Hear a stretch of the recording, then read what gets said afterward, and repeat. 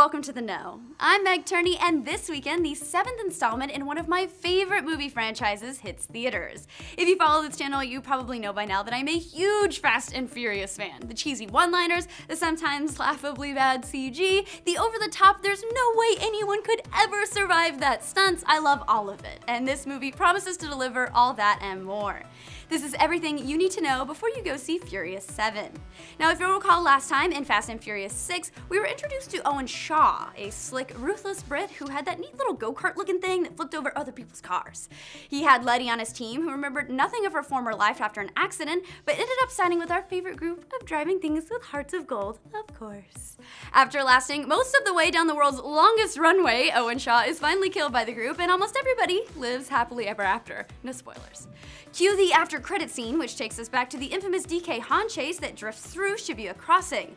Han is T-boned by another driver, of course, but this time, instead of it being a random accident, as we all assumed it was in Tokyo Drift, it's actually revealed that Deckard Shaw, played by Jason Statham, smashed into Han on purpose, and the resulting explosion was due to explosives he'd planted in Han's car. Welcome to Furious 7. As you may have guessed by the name, Deckard is Owen Shaw's brother, and he's out to get revenge on the gang of misfits who screwed over his little bro.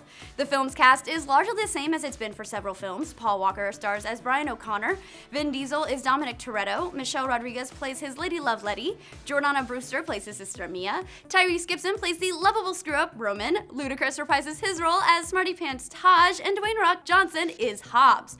Of course, series star Paul Walker was killed during the filming of the movie, but he had completed most of his scenes before his tragic death, and two of his brothers filled in his absence. They used CG to then paste his face on his brother's body to complete the film.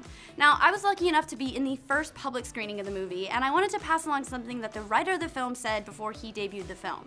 Everyone's going in not knowing how they'll handle Brian's story. As you go and see the film this weekend, no matter what you say about whether or not you liked it, please let others go in the same way you did, not knowing what to expect from the end.